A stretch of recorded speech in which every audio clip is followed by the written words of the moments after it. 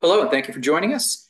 This is the Miro Consulting webinar on Microsoft licensing and audits changes due to the new Copilot uh, being released. We're going to begin the webinar in just about 1 minute. We're just going to give everyone a chance to log in.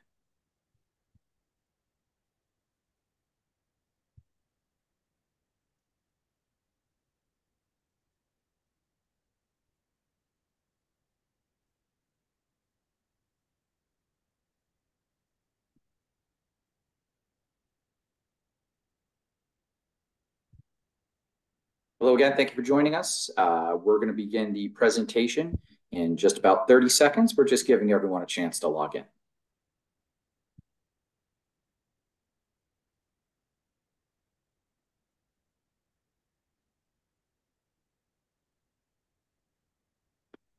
All right. Hello. Thank you for joining us. My name is Sean Donahue. I am the VP of Marketing here at Miro Consulting. And welcome to our webinar on the changes to Microsoft licensing and audits from the new Copilot. We're hoping to help you know the rules, know the changes, know the costs, know the benefits, and know how not to trigger an audit. With me today presenting is our senior Microsoft licensing expert, Vince Allison. You go to the next slide, Vince. And Vince has been with us for many years. He's been working on Microsoft licensing for 28 years now. So he's really the go-to guy in terms of what you want to know. He prepared this presentation, and we'll get into it in just a moment. Vince, can you go to the next slide? So just real quick, so you know who we are, we're Miro Consulting, and we're a leading global provider of software asset management, subscription management services. And we do that for Oracle, Microsoft, IBM, Amazon Web Services, and Salesforce. We help our clients, we help our clients with their licensing and making sure they're in compliance. We help with audit advisory, negotiation tactics, support management, and cloud services. One of the best things we're good at is reducing your costs. So if you want to get your costs down with any of those vendors, let us know.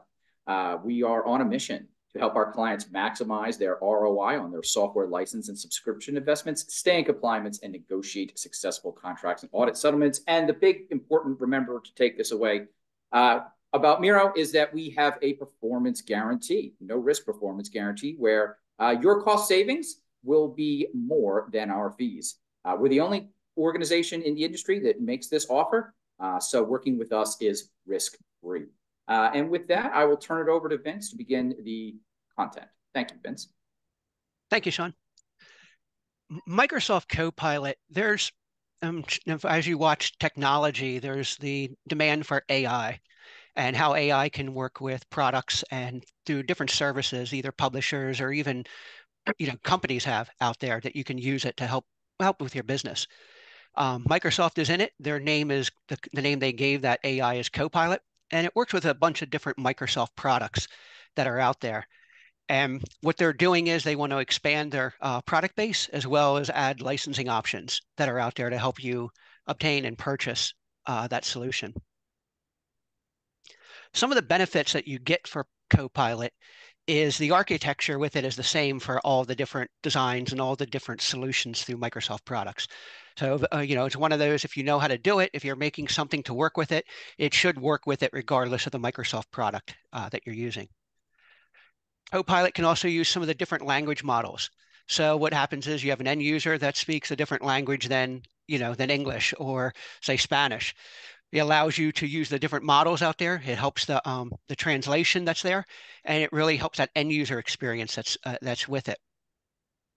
The other thing to note is Microsoft uses Azure to host the Copilot tools that you would use. The Microsoft cloud version of supporting the products. So when you get Azure, when you buy some of these, just understand that it's going to be Azure based on there. The thing I like to point that out is that Azure, when you're using Azure, because it's being hosted at Microsoft, here's where we can start something very basic like this, can potentially start becoming licensing concerns. If there's a change in Copilot licensing, if there's a change in the other Microsoft products you're using that's based in Azure, a lot of times because it's subscription, these changes happen automatically. And by a simple change with Microsoft that maybe you didn't get notified from either a reseller or Microsoft, the notification didn't go out, you can suddenly find yourself to be non-compliant and under licensed. So some examples of Copilot that are out there. There's, well, with Windows, the Windows operating system, Windows Server. There's Microsoft 365, which is the Office solution. And then there's the Microsoft Dynamics 365. The Dynamics, of course, is like the CRM tools, the customer relationship management tools that are out there. Windows and Copilot. With Microsoft Windows, the Copilot is automatically part of Windows. Now, the way it works is it works a lot like the features of Bing. If you ever used the Bing search tool and you type it in, sometimes if you scroll, you'll get that thing that'll pop down and it'll say stop recording, and it has all the different questions on there that based on what your search is. It's kind of what the Windows uses to do that, to help you search through your operating system or your servers. You don't need to be logged into Microsoft Online Services to use Copilot if it's on a desktop-based service. And these things can do the benefit of that is you can use Copilot to help with some of the settings. Say that you're looking to, do sound settings, do a microphone or something. The thing I've found a lot of times with Windows is Windows changes a lot of times the management of using like the display settings. They move it and around, and it always seems to go when it goes off, or you're adding a new device. You can't use that display. It's kind of hard to find it and get that. This Copilot will help you search and help you find the things on there just by using the simple phrases of what you want to use, and it'll show you the tools that are out there. The thing to note is, although it's free now, Microsoft may change the charge for this in the future. They've done this in the past with some of the other tools and features Microsoft has.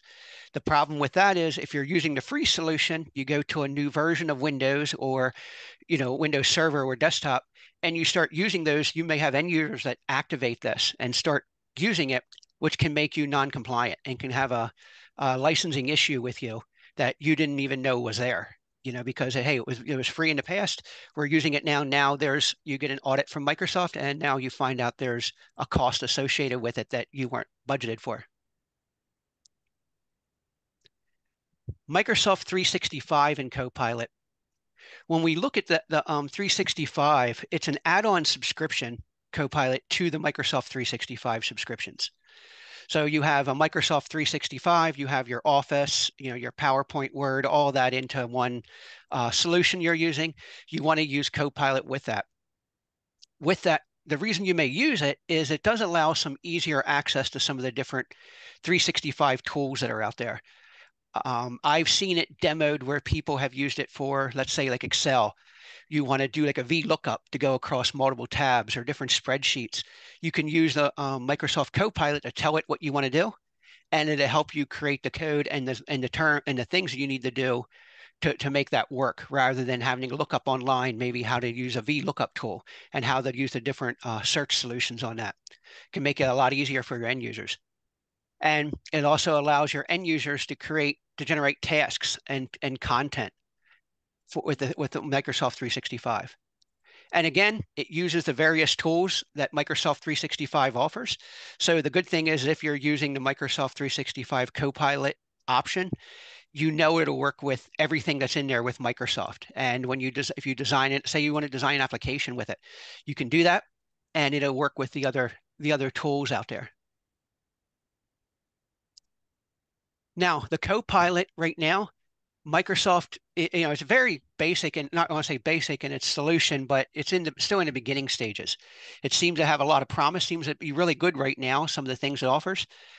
And Microsoft is also saying they have stated that they're going to add additional features to help produce the functionality, tie it in with other Microsoft products, and just make that value a little better. Currently, the Microsoft Copilot is around $30 per user per month. We've had some customers look at that and say, that's kind of high for something that's kind of a new solution or a new offering from a publisher, but that's the price Microsoft's going with. And the thing to remember is the Copilot cost is in addition to any Microsoft 365 plans you may have. So if you have a Microsoft 365 E5 plan or an E3 plan or any of the others on there, depending on what you need, you have to remember that $30 is going to be on top of the Microsoft 365 solution you currently are using.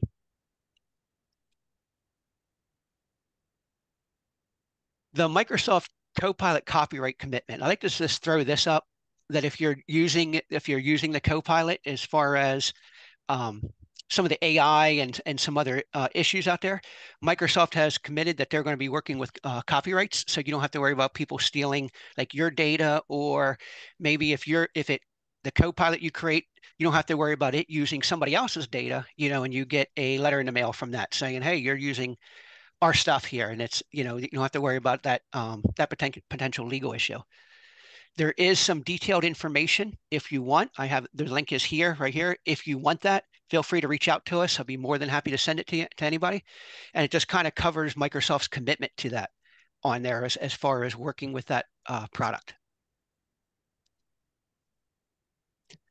Things to consider with the Copilot, again, is although Copilot is free, remember Microsoft may charge for that in the future. There's also some other things to look at. Any changes to your Microsoft 365 subscription can cause cost increases. It's with the Copilot itself, it's going to be a $30 increase on that. And it can potentially open up users to a non-compliance. So you have the Copilot, you have users that are activating that are using some of the tools. What may happen is somebody activates something else within Microsoft 365. Somebody requests it, and you may have a group that says, okay, we'll activate this. The problem is once that gets activated, if people start using it, Microsoft's going to ask for that money. They're going to ask for the billing for that particular solution that's there. And with that, just this something that can cause a headache down the road that you may not expect. We've experienced that quite a bit of customers. The one thing I want to point out on here as well is when Microsoft and other publishers really push the subscription models, one of the things that they really like to say is, hey, it really simplifies the licensing. It simplifies how you're going to use it. You don't have to worry about being non-compliant anymore. It's not true. In fact, I've seen a lot of areas where customers there's more issues, there's more concerns there of more cost issues that may be there, because once you activate it, it's not like before where you may have to have people download it and create a desktop image. Now you have the potential of people activating it and all of your users are using it because they click on something and it's downloaded. The other issue with that is really understanding what you're buying. We've had customers that have bought some of these solutions and they weren't really explained really detailed of why they bought the particular solution, the subscription. It was told, hey, here's how you get into an enterprise agreement. Sign this and we'll move on. And with that, we've come across customers that we were able to tell them, hey, you didn't have to buy that. You could have bought this particular solution that's a lot cheaper. And even if it's the cost that you're looking at now, it's really important to know why you're spending what you're spending and what you're getting with what you're spending. That's one of the biggest things I always like to do is make sure that knowledge is the biggest thing with you. You know why you're spending money, you know where you're spending it, and you know if there's any concerns or if there's any particular cost savings that could be out there. And if you didn't take advantage of them, why you chose not to. Again, it's very important as you're going through this is just to remember some of these points. The other thing is subscription licensing is getting more and more complex. So you want to make sure that you have a license management system in place. The Microsoft and publishers have pushed software asset management for years on customers setting up a management way to protect yourself. Now with subscription licensing, with the complexity of it, it's very easy. We've also run into some of the complexity of customers double buying or triple buying licenses. You buy a particular thing, you see another solution, you buy that. Think of when you buy for your home usage. How many times have you maybe seen somebody buy a subscription to a streaming service, and then they go through it someone else, and that particular person offers it. You're double buying that thing. That's an example for home use, but it definitely can be for corporate use. And the problem with corporate is when you do that, it's not a simple thing of an $8 subscription license for one time.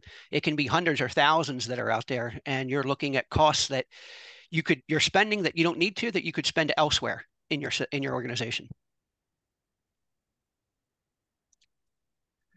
As we're going through, what I like to cover is after we kind of hit the Copilot, is hit some of the Microsoft end of Microsoft fiscal year that's coming up.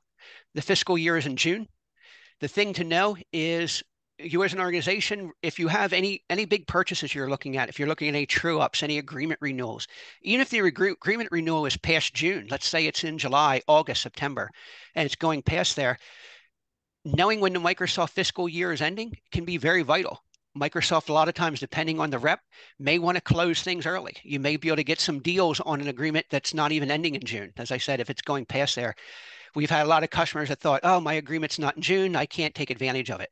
It's not the case. We've had that quite a bit. If you're looking at a purchase as well, we can help you work with Microsoft at the different teams within Microsoft. Most people don't know how to work with the different groups, say the SQL group, the Windows teams.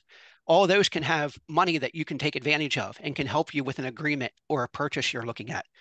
Here at Miro, I've helped customers with that a lot, and they've gotten a lot of discounts on things that they were told by the Microsoft or the reseller sales team wasn't out there.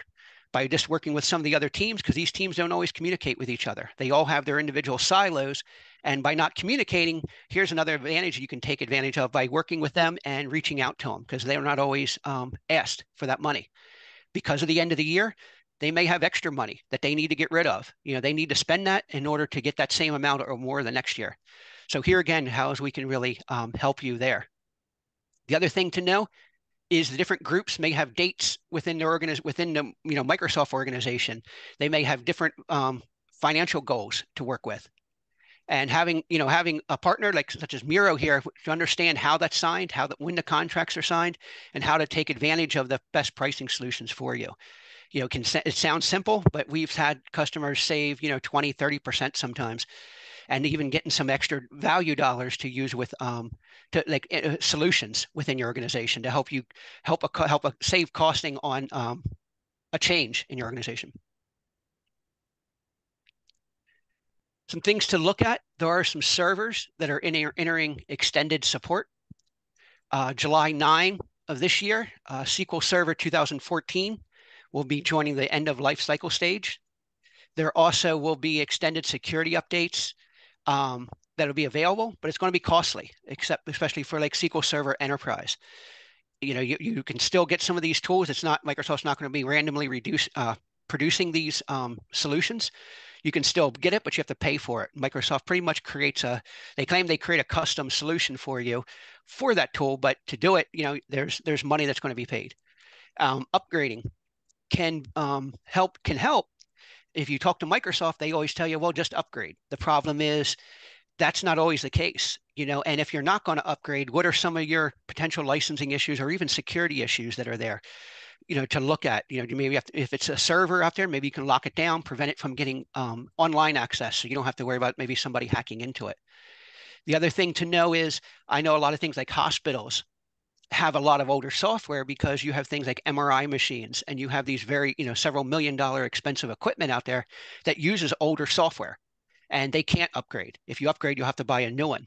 So here again is to understand, if you're using this, to know the extended support, how these security things will work, and how to use it as far as your licensing goes, to use that to help your organization either save or use Microsoft to kind of help you with that if there's any kind of a conflict or any type of thing you're looking at internally. Some other servers ending support. Windows Server 2016 is out of mainstream support. That's entered into extended. Windows Server 2019 support that ended 1/9, and SQL Server mainstream support it's going to end in February 28th of 2025, so next year.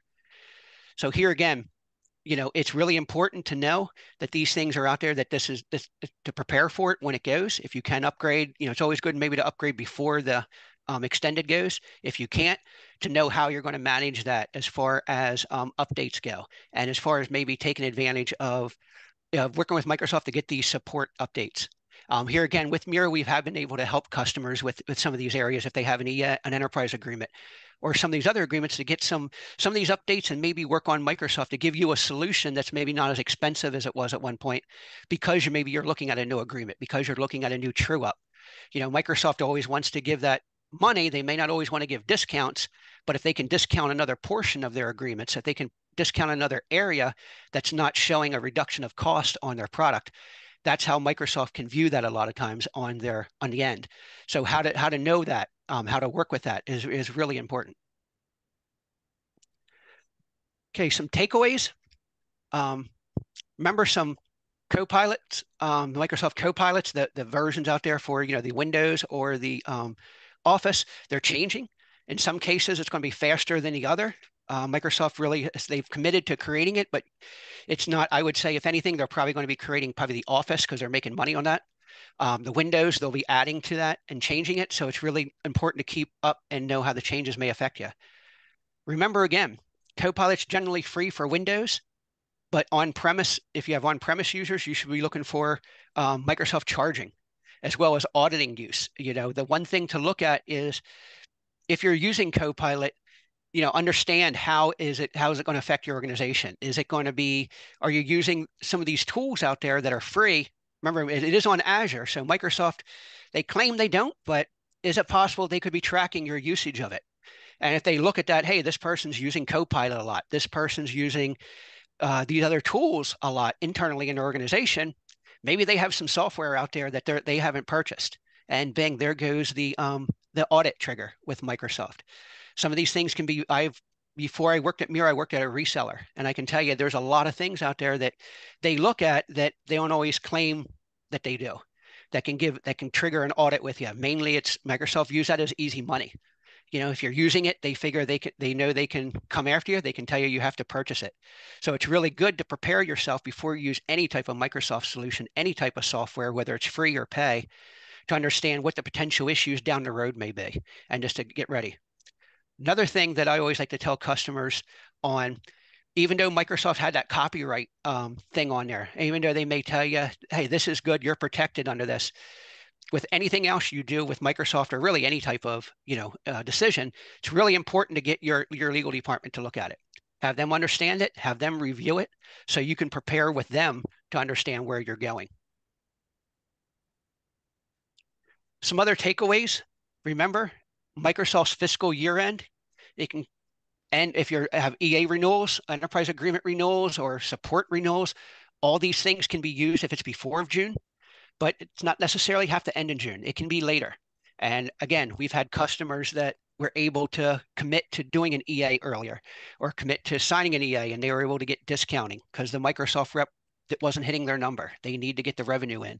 So they want to close it out before the fiscal year end. Some other thing is extended security updates. Remember, these are changing for Windows and SQL. And just to understand how these are going to change, how these are going to affect your, how they can affect your organization. And the big thing is, we can help you go through these. The last thing you want is a surprise with licensing. Whether that surprise is you are under license and now you have to audit it, or that surprise being that you spent twice as much as you had to on something. And, the organization discovers this and it's like, wow, we spent this money. We didn't have to. Why did we do it? So it's really good to have somebody here at Miro where we don't care what you buy. We don't resell Microsoft. So it's really good. When we go through it, we're going to give you the true solution on it. We're going to show you what it is, and your decision on that's going to be yours. But it's really important to understand where you are, and especially deciding to be prepared for a potential audit with Microsoft. And I'll jump in real quick just to mention the resellers we find are pretty much the number one cause of Microsoft audits. Anything from the reseller telling Microsoft to audit the organization, but much more frequently, we find that a lot of times the reseller sells an organization the wrong licenses. And not only is it, they're buying all these licenses they didn't need, or they could have gotten a lot cheaper because the reseller didn't bother to even ask what they wanted the license for. Just buying that weird set of licenses alone was enough to trigger Microsoft to audit one of our clients. And that type of thing we find all the time. That was just recently. And we find that over and over again between the relationship between the reseller and their client. And they almost seem like they work for Microsoft. They don't really work for the people they're reselling licenses to. And like Vince alluded to, the more they sell, the more money they make. So they're very inclined to sell you the most licenses, the most expensive licenses, etc. And then they might even dump you in an audit because of it. So just want to put that out there real quick before, Vince, you can go ahead and finish this up. Okay. And then I just wanted to add, Sean, from what you said, it's really important to know that I've seen customers, when they've had an enterprise agreement, maybe they've had an agreement through several cycles through on there. there has been times where the one particular cycle, the customer had bought something that they shouldn't have, or it was a particular licensing didn't match how they were using it. And then as that agreement keeps getting renewed, the reseller doesn't always notice it. They kind of want to do the easiest thing. Let's sign this and move on. Same thing with Microsoft. Oh, let's not worry about the agreement. You want to keep everything as is, move on. The problem is you've been spending money throughout these times, especially if you're double buying licensing, or if you're under licensed, you have Microsoft that finally looks at that because this particular rep or the audit team wants to make money, and they go through the agreements. They see something. Hey, this looks interesting. Why is the customer buying this particular license and not this one? And boom, there goes the audit. And you think a lot of customers think, hey, I've had this enterprise agreement for years. I'm safe. Not the case. It's really these audit teams. They, as I said earlier, they want to make money. It's easy money for them. It's low hanging fruit, and they see it as potential things out there to go through. And then we have, of course, Sean, did you want to cover this? Sure. So what we have to help you with this type of problem is we do a managed services. So essentially what we do is we make sure you are in compliance all the time. We help you keep track of what you're changing. We advise you on what you might purchase, how you might save money. In fact, that's usually the first thing we do is advise our clients, oh, you can do a couple of things here and save a significant portion of your costs. But most of all, it's a peace of mind. We keep you in compliance. And if your team has questions regarding like, oh, what if we set up a server like this? What would we need? What if we did virtualization like this? We can come in and let you know if you're compliant right off the bat. And you don't have to wait until Microsoft audits you to find out you're way out of compliance and owe them a whole lot of money you didn't plan on spending. And the way we do that is we go in and we look at your licensing situation more or less like as if we were Microsoft. We look at all the same things in all the same places, and we can give you that report ahead of time and say, hey, you guys, this is the areas where you have potential concerns. This is where you're okay. And that way you can take care of it, get the licensings you need without buying anything you don't. And that's how we help our clients, just in a general sort of sense, with their Microsoft licensing. Vince? Thanks, Sean. Yes, and as Sean said, it's really good to know how these work, and just to, again, be prepared for your Microsoft that's out there. Be prepared that you know what's out there, and we're here to help you. We're here to help with your solution, and we're here to help make sure that your purchasing is correct and that you're properly licensed and you're ready for an audit. If you have any questions in the meantime, you can please type them into the question box, and we will answer them as they come in. Otherwise, if that was all you're here for, thank you very much for attending our webinar. If you want to contact us with questions you might have about your situation, you can contact us online at miroconsulting.com. You can email us at info@miroconsulting.com, or you can reach us by dialing 732-738-8511, extension 1208. Again, thank you for coming. This ends the webinar. Have a great day.